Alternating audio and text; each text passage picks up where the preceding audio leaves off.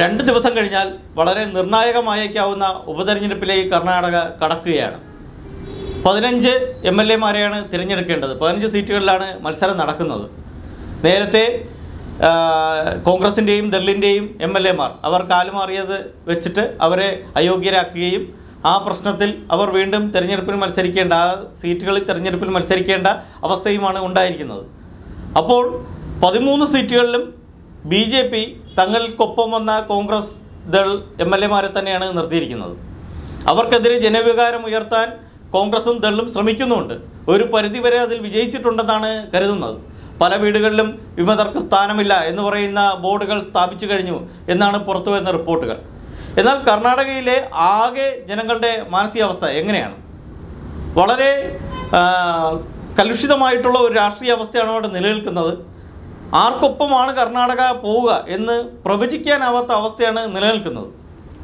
എന്നാലിപ്പോൾ പ്രമുഖ നടിയായിട്ടുള്ള, മലയാളത്തിലൊക്കെ വളരെ പ്രശസ്തയായി അറിയപ്പെടുന്ന നടി സുമലത, അവർ ആർക്കൊപ്പമാണെന്ന് വെളിപ്പെടുത്തി രംഗത്തെത്തിയിരിക്കുകയാണ്. അവരുടെ പക്ഷപാതിത്വം എങ്ങോട്ടാണെന്ന് അവർ വെളിപ്പെടുത്തിയിരിക്കുകയാണ്. കഴിഞ്ഞ തവണ കർണാടകയിലെ മാണ്ഡ്യ മണ്ഡലത്തിൽ നിന്ന് തിരഞ്ഞെടുക്കപ്പെട്ട സുമലത അവർക്കെതിരെ BJP സ്ഥാനാർത്ഥിയെ നിർത്തിയിരുന്നില്ല. അവർ സ്വതന്ത്ര സ്ഥാനാർത്ഥിയായിട്ടാണ് അവിടെ നിന്ന് മത്സരിച്ചത്, ജയിച്ചത്. BJPയുടെ പിന്തുണയോടുകൂടിയാണ് 11,000 വോട്ടുകൾക്കൊക്കെ അവർ വിജയിച്ചു വന്നത്. ദളിൻ്റെ സ്ഥാനാർത്ഥിയാണ് അവർ തോൽപ്പിച്ചത്.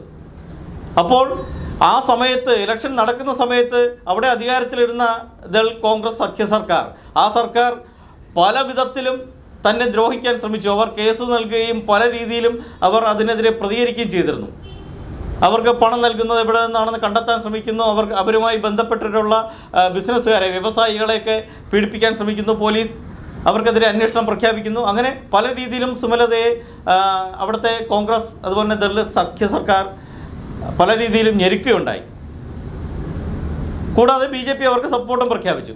അപ്പോൾ അവരുടെ മനസ്സ് എങ്ങോട്ടായിരിക്കും എന്ന് നമുക്ക് ചിന്തിക്കാവുന്നതാണ്. എന്നാൽ അങ്ങനെയൊന്നുമല്ല സുമലത ഇപ്പോൾ പറയുന്നത്. ഞാൻ ആർക്കും ഒരു രീതിയിലുള്ള സഹായവും ചെയ്യുകയില്ല, ജനങ്ങൾ തീരുമാനിക്കട്ടെ എന്നാണ് സുമലത പറയുന്നത്. ജനങ്ങളുടെ തീരുമാനത്തിന് വിടുകയാണ്.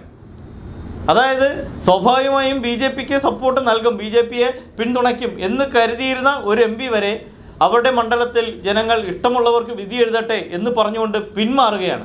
ഈ ഇലക്ഷനിൽ നിന്ന് തന്നെ പിന്മാറിയിരിക്കുകയാണ്. ഇലക്ഷൻ ക്യാമ്പയിനിൽ നിന്ന് പിന്മാറിയിരിക്കുകയാണ്. അപ്പോൾ കർണാടക എങ്ങോട്ടാണ്? വളരെ വലിയ കൂലങ്കർഷമായിട്ടുള്ള ചർച്ചകളാണ് എവിടെയും നടക്കുന്നത്. ഇതിനിടയിൽ ദേവഗൗഡ തൻ്റെ കൃത്യമായിട്ടുള്ള നയപരിപാടികൾ, എങ്ങനെയാണ് തൻ്റെ രാഷ്ട്രീയം നിലനിൽക്കുന്നത്, എങ്ങനെയായിരിക്കും മുന്നോട്ട് പോകുകയെന്ന് പ്രഖ്യാപിച്ചു കഴിഞ്ഞു. കോൺഗ്രസിനൊപ്പം ആയിരിക്കില്ല എന്ന് പറയുന്ന സൂചനയാണ് അവസാനം അദ്ദേഹം നൽകുന്നത്. ഏറ്റവും അവസാനം പുറത്തു വരുന്നത് താൻ കോൺഗ്രസിനെ അകമഴിഞ്ഞ് സഹായിക്കുമെന്നുമില്ല, അങ്ങനെയൊന്നും ആരും കരുതണ്ട എന്ന് പറയുന്ന രീതിയിലാണ്. തനിക്ക് തൻ്റെ പാർട്ടിയെ ശക്തിപ്പെടുത്താനുണ്ട്. അപ്പോൾ കോൺഗ്രസിന് ഒരു സഖ്യ സർക്കാർ ഉണ്ടാക്കാനാകുമോ, അതോ BJPക്ക് ഭരണം തുടരാനാകുമോ? വളരെ വലിയ ആശങ്കകൾ ജനിപ്പിക്കുന്ന അവസ്ഥയിലേക്കാണ് കർണാടക പോയിക്കൊണ്ടിരിക്കുന്നത്. എന്തായാലും BJPക്ക് ഇത് നിർണായകമായ ഒരു മത്സരമാണ്. BJPയുടെ ആത്മാഭിമാന പോരാട്ടമാണ്. അവരുടെ ഇതുവരെയുള്ള എല്ലാ ഊർജവും അതുപോലെ തന്നെ പണസ്രോതസ്സും അധികാര സ്രോതസ്സും എല്ലാം വറ്റി വരണ്ട് നിൽക്കുകയാണ് മഹാരാഷ്ട്രയിൽ. ഇങ്ങനെ വറ്റി വരണ്ട് പോയ മഹാരാഷ്ട്രയിൽ നിന്നും പുതുനാമ്പുകൾ കിളിർക്കണമെങ്കിൽ കർണാടകയിൽ പച്ച പിടിക്കണം. കർണാടകയിൽ പുതിയ ഊർജം വരണം. കർണാടകയിൽ ഈ 15-ൽ 8 MLA-മാരെങ്കിലും ജയിപ്പിക്കണം.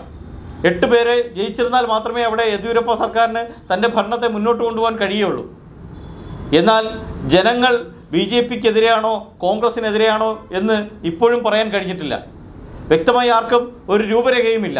അതുകൊണ്ട് എല്ലാവരും ന്യൂട്രലായി പിന്മാറുകയാണ്. അതിൻ്റെ സൂചനയാണ് ഈ സുമലത തരുന്നത്.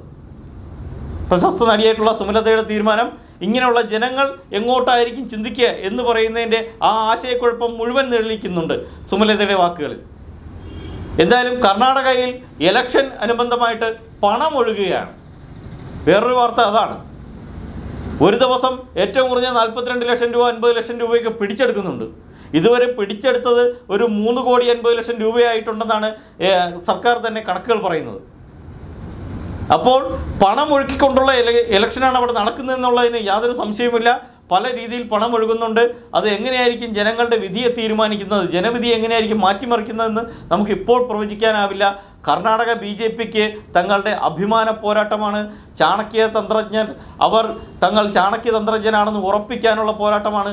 അമിത്ഷായ്ക്ക് നേരിട്ടുള്ള പോരാട്ടമാണ്. മോദിക്ക് അഭിമാന പോരാട്ടമാണ്. മോദിയുടെ നേരിട്ടുള്ള പോരാട്ടമാണ്. യെദ്യൂരപ്പയുടെയും പോരാട്ടമാണ്. എന്നാൽ കോൺഗ്രസ്സിന് ഒന്നും വലിയ പ്രശ്നമല്ല. കോൺഗ്രസ്സിന് തങ്ങളുടെ തൊലിപ്പുറത്ത് പോലും ബാധിക്കാത്ത കാര്യങ്ങളാണ്. കാരണം അത്രയ്ക്ക് പിൻവാങ്ങി നിൽക്കുകയാണ് കോൺഗ്രസ്.